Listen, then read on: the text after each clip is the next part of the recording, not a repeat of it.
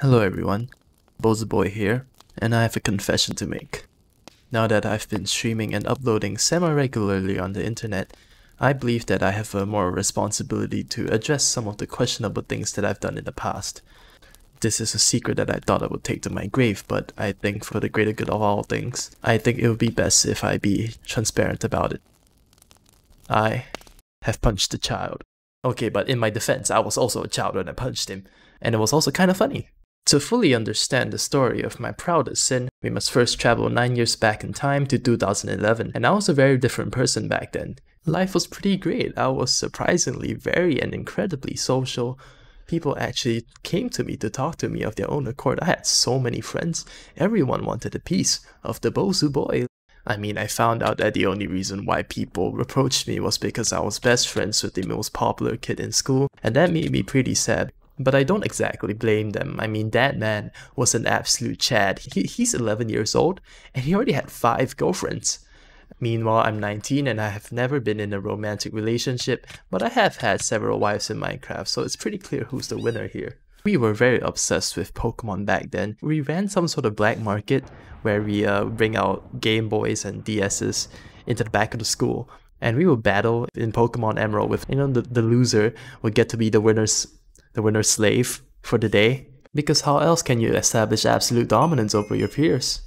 And naturally, I was very powerful. I was the strongest Pokemon trainer in the academy. They had to change the rules a bit because I was winning too much. I didn't even do anything bad. Like, at most I would tell my servants to do my homework or buy me lunch, and the occasional bout of vandalism.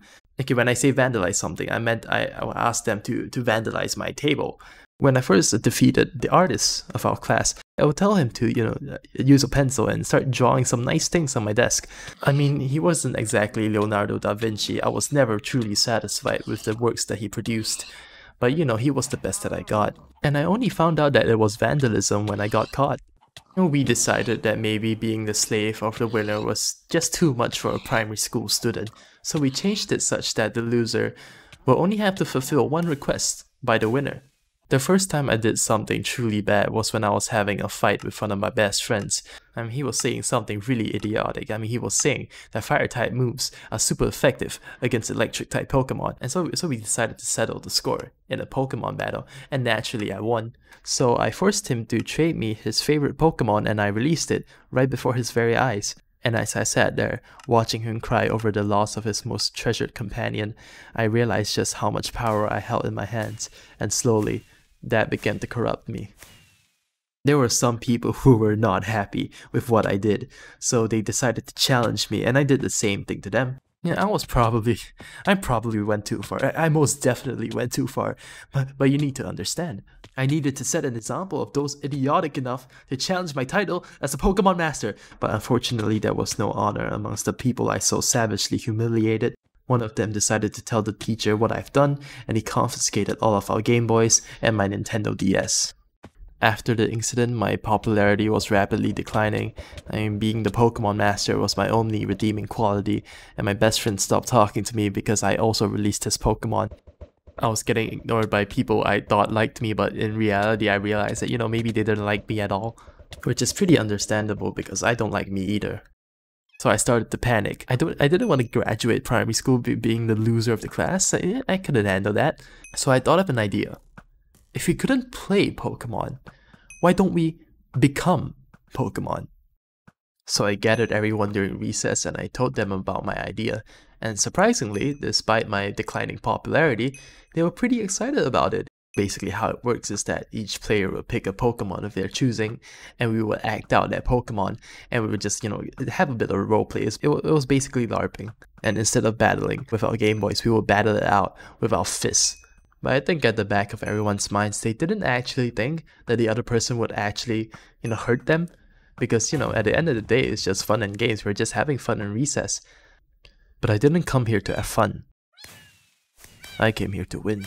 I chose to become an Infernape, and let me tell you, I was an absolute machine. I dodged every pathetic attack they attempted to throw at me. They weren't actually trying to hit me, they were pretending to throw punches and kicks because they didn't actually want to get hurt.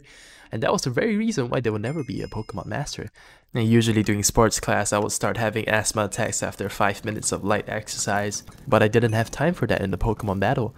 In every one of my battles, my opponents would, they won't do anything more than like a light slap on my arm, and I would scoff in their faces like, is that all you got? Is that all you got? And I would just charge at them and shove them into the floor, and they would just fall down and scraping their knees. Some of them started sobbing from the pain, and I did not turn back. Back then, I thought I was doing them a service. I did not want them to waste their life trying to become a Pokemon trainer when I knew that they lacked the resolve.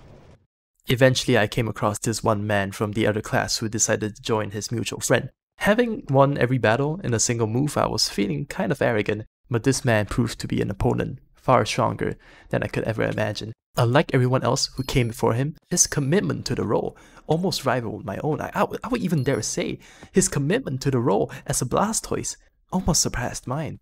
This man, every time he shouted Hydro Pump, he just starts continuously spitting in my face. It was absolutely disgusting, but it was also a very viable strategy. And considering the type disadvantage I was at, for the first time in my life, I was losing a Pokemon battle. And I was just standing there trying to get his spit out of my eyeballs, and he lined up a charge. He was I think he was using a Skull Bash or something. I wasn't sure, but he just started running at me full speed, and I started to panic. Like I cannot lose this. I'm the Pokemon Master. A Pokemon Master does not lose Pokemon battles. I didn't create this game for me to lose. I came here to win. I didn't know what to do, and just before he hits me, I just told him to stop. Wait, stop. And surprisingly, he actually did. And he was like, well, what's going on? And I told him, very calmly, did you know that Infernape has a higher base speed stat than Blastoise? And he was very confused. It's like, so what? And it was in that moment, that short moment of hesitation and confusion, when I unleashed a fire punch just straight into his face, and his glasses just instantly shattered, and he fell onto the floor just clutching his face, crying in agony. And I stood there just pumping my fist in the air, just started cheering for myself, and everyone else just stared at me in complete and utter shock. And at that time I thought they were just really impressed with what I just did, but no, they weren't impressed. I was just unaware of the amount of damage I just caused to this man's face. After my parents paid for the man's glasses, he was surprisingly cool about it, but I was still punished very badly.